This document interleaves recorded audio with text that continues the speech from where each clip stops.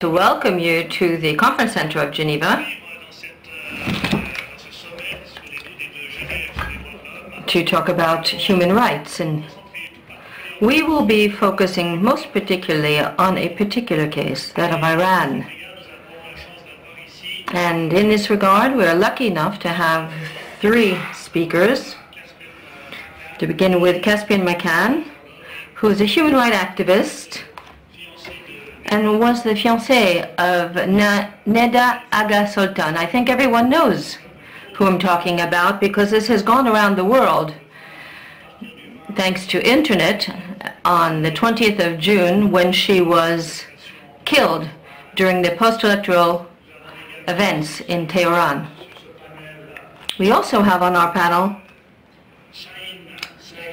Saïri, who is the Director of External Relations of Human Rights Activists in Iran, and David Sorland, who is doing a PhD and is a specialist on internet freedom in Iran. And so we will be focusing on the internet here. I would like to introduce the subject. We have heard about Iran for quite a while now, above all about Mahmoud Ahmadinejad. We've also heard about all the different points of the nuclear program in Iran. And something new has appeared with the electoral campaign and the Green Movement, as we know it.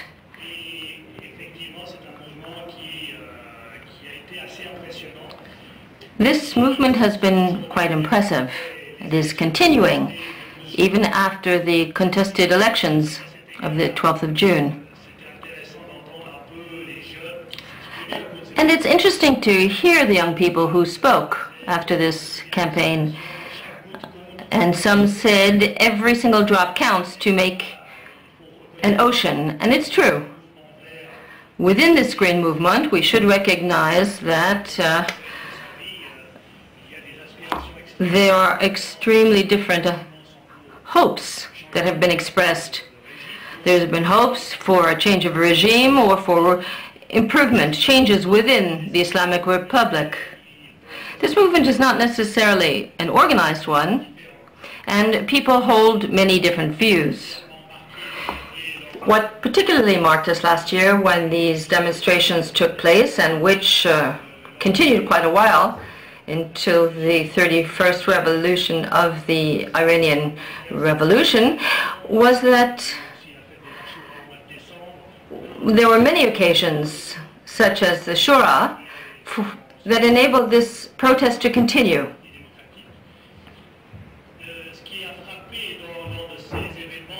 And what struck us, as I was saying, was the use of news technologies. Facebook, Twitter, YouTube were all used to broadcast images that we could see in cities in Iran. A professor was telling me this was the third technological revolution. The first was the constitutional revolution of 1906, when the telegraph played an important role. And then the 79 revolution with a cassette, because Khomeini had returned to Iran, and cassettes, tapes were used to advance the cause. And now it was the new internet technologies. And we will be talking about this with David in a little while. The situation in Iran since last year's elections has changed greatly. We now have a slightly weakened regime with a supreme leader who has been regularly contested by the Green Movement.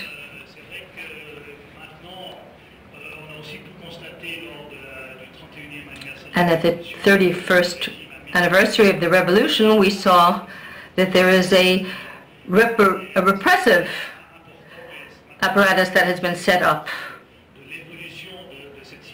And now we're wondering where this is going to go. And the Green revolution is staying abreast of the situation.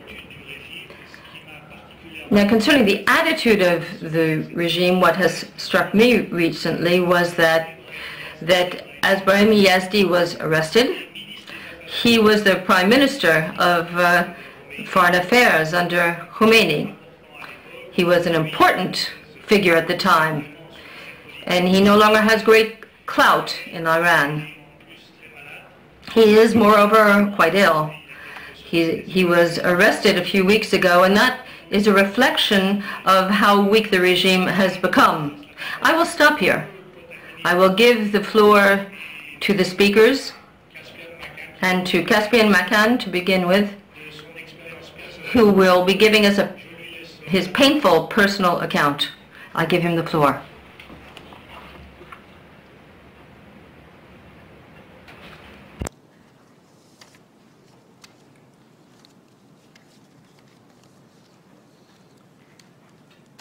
من ابتدا مطالبی رو عرض میکنم که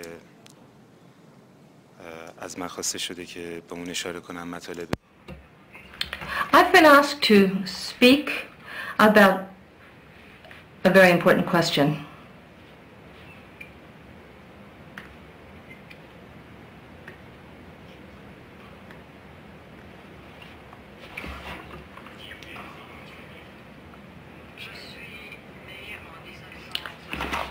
I was born in 1972 in Tehran, and when I started school, it was in 79. And that coincided with the religious revolution under Mr. Khomeini.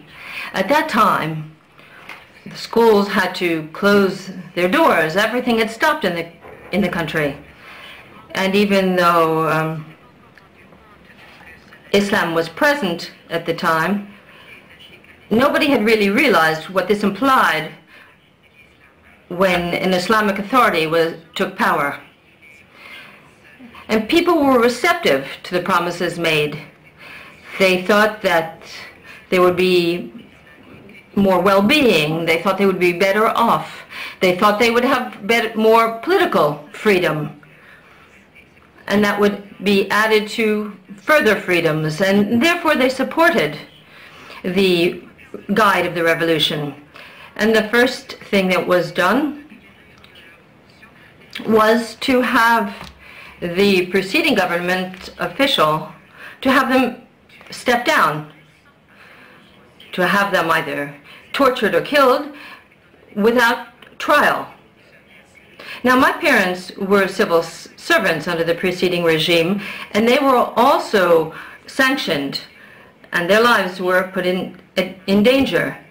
But my father was able to convince them that they were wrong, and he saved all of our lives.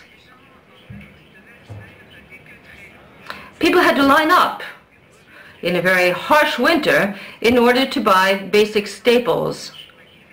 But they took to the streets to demonstrate. And our life was turned topsy-turvy.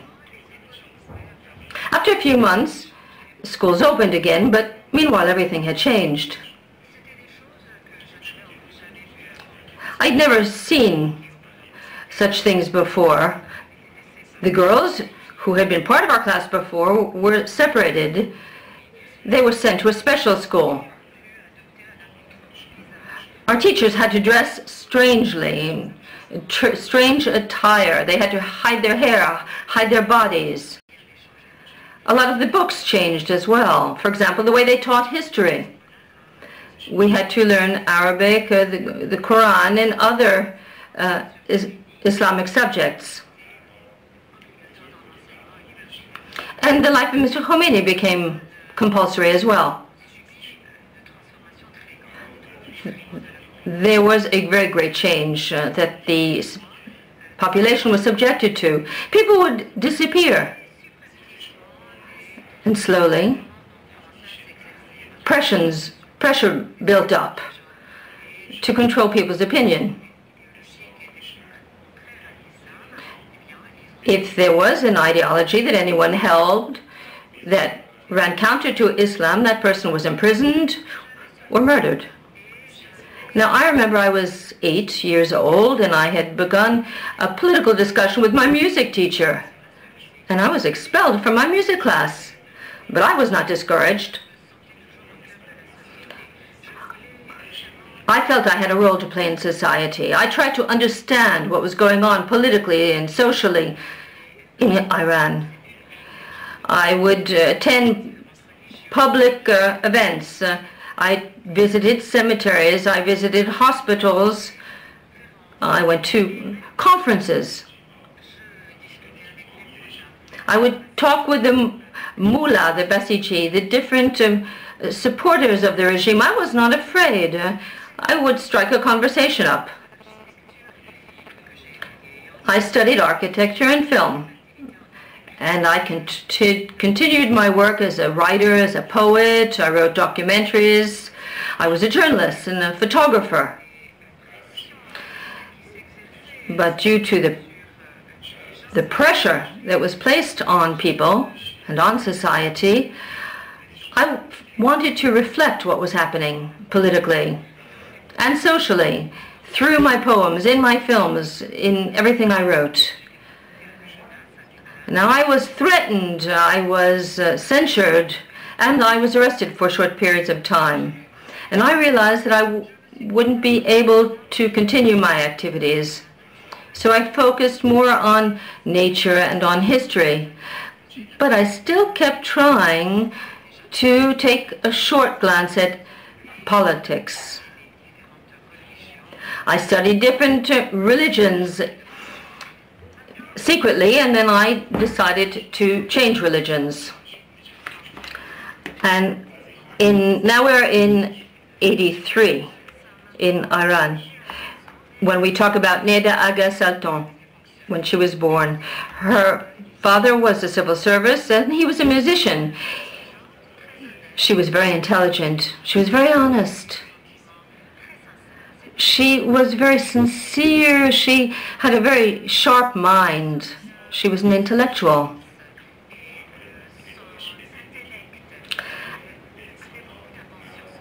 She was well ahead of the times, and she was precocious for her age intellectually. I was impressed by her.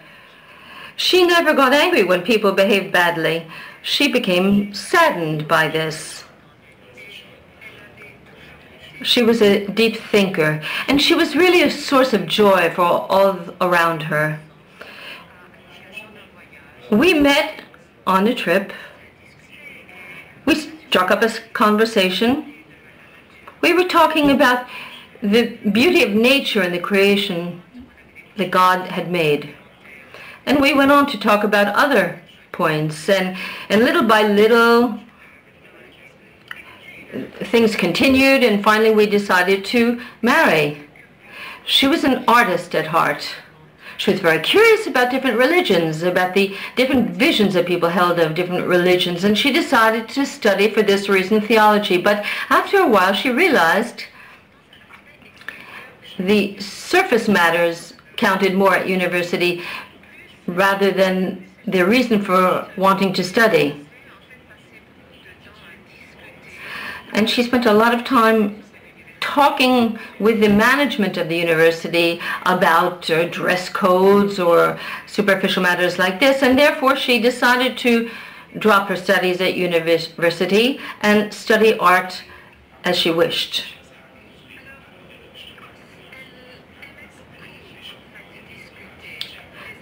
She enjoyed talking about the different pressures that were being placed now on Iranian society, above all young people. She suffered a great deal from these useless restrictions, and she felt this was part of superstition, that it was something from the Middle Ages. She suffered from the lack of freedom in society, and wondered why this had happened. She wondered why no one would react, why people didn't speak up and complain, explain their dissatisfaction. She wondered what the end result would be and what would end up happening.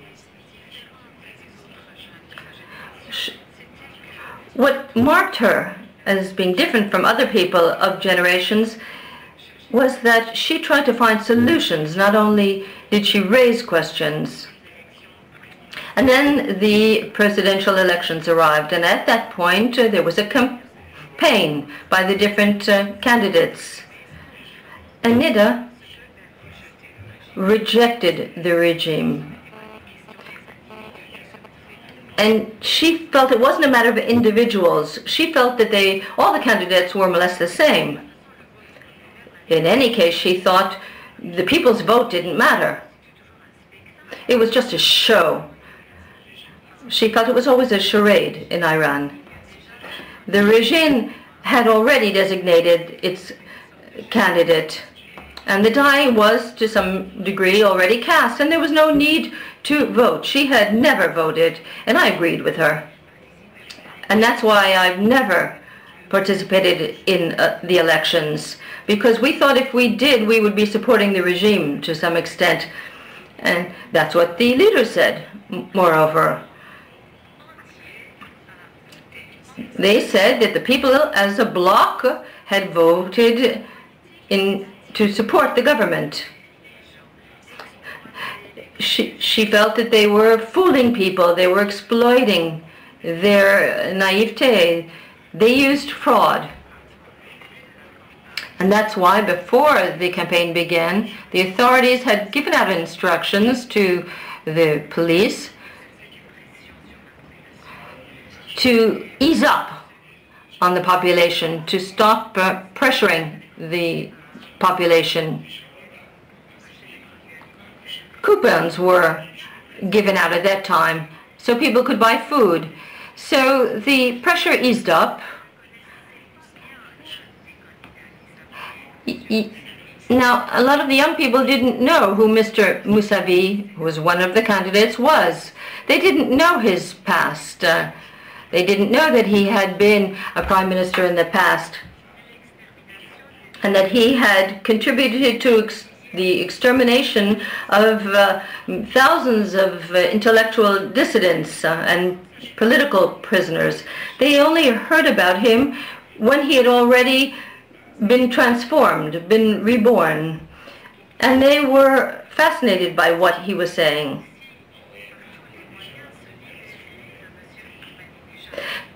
Young people, above all, wanted to get rid of Mr.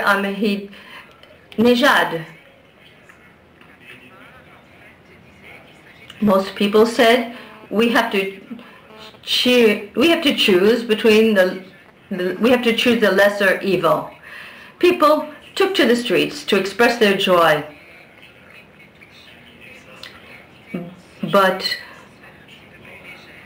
and no one bothered them. The situation was less tense.